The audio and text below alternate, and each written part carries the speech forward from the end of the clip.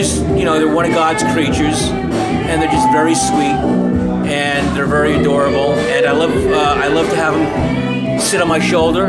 I love to me, there's no better feeling. Well, I can think of actually a few better feelings, but I would have to say if I were making up a list of great feelings, one of those really cool feelings would be to walk around with Mary sitting on my shoulder. Mary the rat. Mary, who is a miracle baby. You know, you never heard nobody say rats bring them joy before. That's the first right there. And these are sweethearts.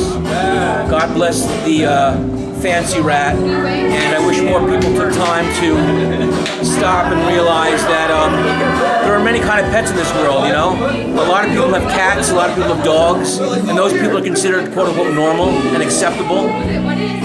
And people like myself who have different kinds of pets are looked down upon as being weird and maybe unacceptable. And I think you've heard of racism? I think there's something called speciesism. Ratism. Well, speciesism, where somehow in the minds of some, certain species are cool and okay, and others are definitely not okay. Long live the rat, and long live my sweet little angels.